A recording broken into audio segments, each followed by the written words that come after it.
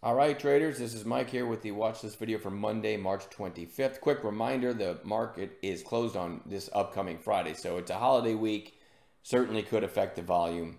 Let's glance at the SPY. We gapped up on Thursday and it had a kind of a narrow range on the day, but a sell-off, and again, same thing on Friday. So intraday has not been, great as far as the overall market. We tend to put in these narrow, choppy ranges lately on an intraday basis. Anyway, having said that, I'm going to give a big hat tip to Jacob KL in chat for giving a great post on CGC on Friday. You can see the big rip, but let's go to 5-minute candles and look at the last 2 days. So on Thursday, it topped out at 494. Look up here, and when I hover over a candle, this right here was Thursday's high, and it was 494, right? And then the opening candle on Friday, also 494. You'll see it up there again when I hover over it. Jacob typed in the room, hey, like about 5 minutes into the session, he pointed out, topped at 494 this morning, also topped at 494 yesterday, which would have been Thursday, which meets our parameters for what we call the 2-day high break. A little bit weird of a name, because it's really breaking its own intraday high on Friday, but also matched the same number for Thursday. You see that a lot. It's one of our most powerful setups, I would argue. So the entry would have been 495. Again, great post by Jacob. Man, it went all the way to basically $8. I'm also going to give a hat tip to me because I'm doing my my new experiment that I've been working on. Over the mic on Friday, I called AISP as meeting those parameters, right? I got long, see this little bottoming tail here? I got long, which was what I mentioned in chat, over this candle. 778 right there. My stop, I just put the hard stop in for a long time, maybe an hour. I thought I'm going to stop out, but I never did. Then I got this nice push and then this nice end of day push and ended up having a really nice trade in AISP. I'm loving that experiment. So those are my two highlights. You guys know I just throw out a couple highlights from each day. I don't go into everything that was posted. So if somebody posted something amazing and you didn't make the video, it's certainly not on purpose. It's more of a time constraint. Don't feel slighted. I love the teamwork in there. All right. Let me slide this over in case somebody's seeing one of my videos for the first time. Shorthand version, we are day traders, but we start with the daily chart, right? I'm in cash every night, but we always look at daily charts to give us an idea of what to look for the next day on an intraday basis. All right, I don't like holding overnight. ANGH will be one of them. It's had a really nice 2-day run, not just some random run either, but it had a nice headline, right? So for me, that's an important ingredient. I don't want it to be one of these low float pumps. So you had a nice headline here. And it had a couple days up, and now you got 1 day down. You guys know I like to see them come down to the moving averages, but you also know that that volume was very low on Friday. So I'm not opposed to saying, hey, we might have one red day, and it's back off to the races. So for that reason, it goes on watch. CGC, obviously, great call by Jacob on Friday.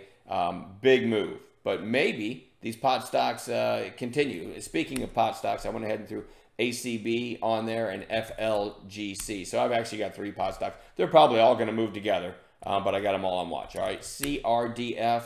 By the way, I had a nice trade in this one on Friday. I was watching the 5-minute pullback that I posted.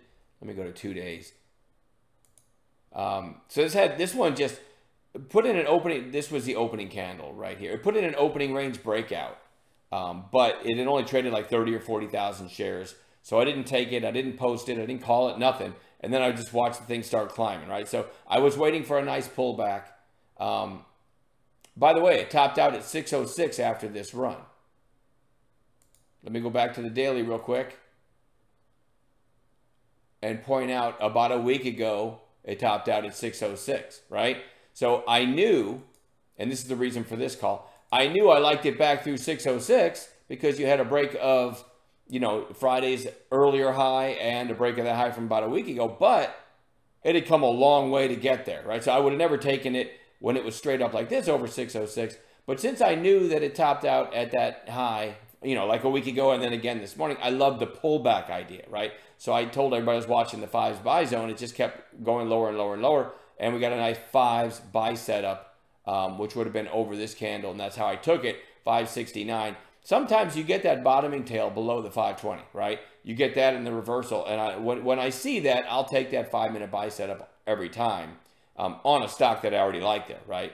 So I got long there, and then I actually ended up selling when it got back to the high of day versus having to buy it when it was extended, right? So, and this makes sense that it broke the highs and didn't do much, right? Because again, it was so extended on intraday basis. So I had a really nice trade there as well. Hopefully some of you got that with me, but it's extended to me now. But it's such a strong stock that I think it still deserves a spot on the watch list. Just, you know, make sure you understand that it's extended. Now this EH has had a really nice move from here to here, sold off big, and then it's right back up near recent highs. This thing's very strong. They did have a nice headline the other day, so I am going to put that on watch. GDS, you can't see the 200-day on this chart, but it's somewhere up here in the 970s, I think. I did not mean to do that. Pan that back out. Anyway, it's getting some extra volume too, so it's kind of a sleeper pick though, right? I don't know that I'd really call it an in-play stock.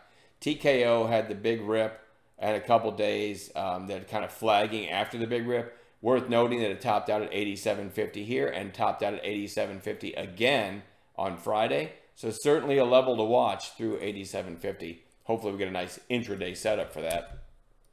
AISP, I already talked about my trade. And by the way, another thing I loved about AISP after the initial sell-off on Friday morning was that it was right at the daily 20, right? That made me like that setup even more. Again, it took a while to get going, but it ended up being a really nice trade. So now you've got this huge move, a couple day pullback, and then a nice green candle. So this one could continue higher. So it goes back on watch. LAC gapped up back here and topped out at 765. Now it's starting to curl back up. It's certainly interesting over that 765, but maybe we get an intraday setup. I like the looks of this chart. SMR, again, ugly chart because it had a really big move and then just off a cliff, but you've got 4 days in a row down. It's just overdue for a bounce, and I'll take an overdue bounce play setup the same as any other setup because I'm a day trader, right? And then SOUN, a recent high flyer that's, you know, straight down. I don't think it's broken a previous day. Since this hit 1025, it hasn't broken a previous day's high. Then you had the gap down. This is kind of a decent setup for a snapback bounce, especially if AI plays catch a bid. All right, anyway, that's it for me. We'll add gappers like we always do in the pre-market. Enjoy the rest of your Sunday, and I'll see you guys in chat.